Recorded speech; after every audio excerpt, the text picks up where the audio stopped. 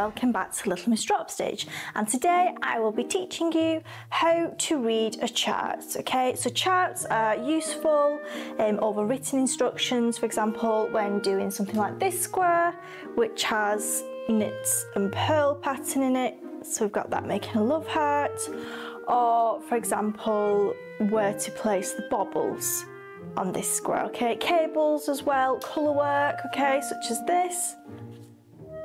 So that's all helpful from a chart rather than saying, you know, knit two grey, knit one blue, and you know, following that you can just do it visually. And you can highlight them as you go as well. So there's two ways you might be reading a chart. If you're working in the round, so this headband here, that had a stitch mark and I just kept going around and around. Okay, and then there's other work like this, where it will be knitted flat, so you're going back and forth. Okay, I'll teach you knitting in the round, how to read the chart for that, because that's nice and easy. Okay, so your chart, let's see if I can zoom you in. Brilliant.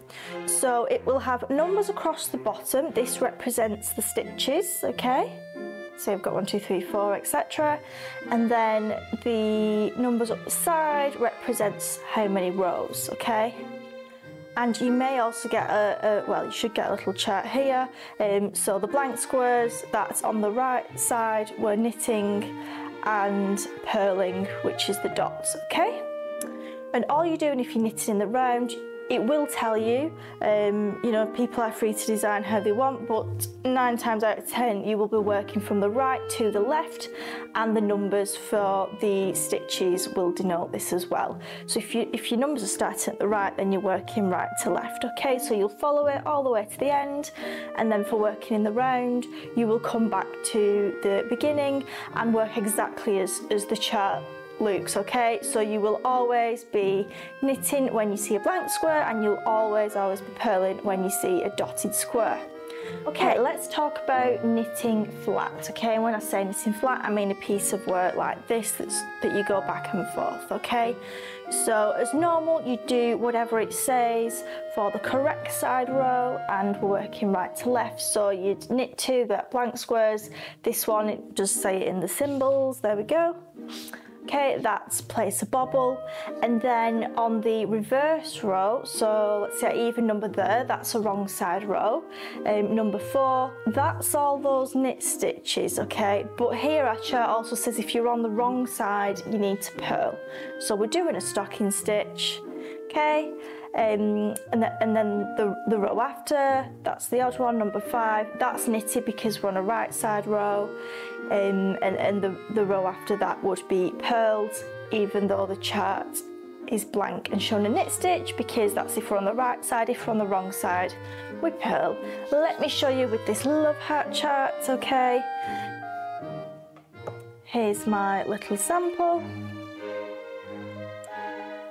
So what we've done here, and it does say it here, okay, in the little key. So we're working right to left.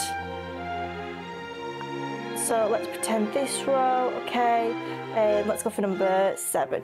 So if that's a right side row, then we knit all the squares that are blank, and then when we come to a dotted square, that's purled.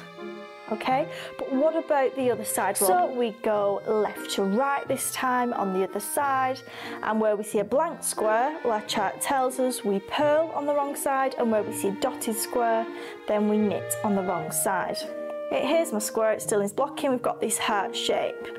Okay, this is the reverse side, so that's where we've purled where there's a blank square, and then we've knitted where there's a dotted square, and then it has, this is the right side, and that's where we knitted where there's a blank square and purled where there was a dotted. That's the beauty of this, you can actually use this one either way around. Well, I hope you find that whistle-stop tour of reading pattern charts helpful. Do feel free to go and look at our archives as well, with lots more knitting videos for you. Thank you and take care.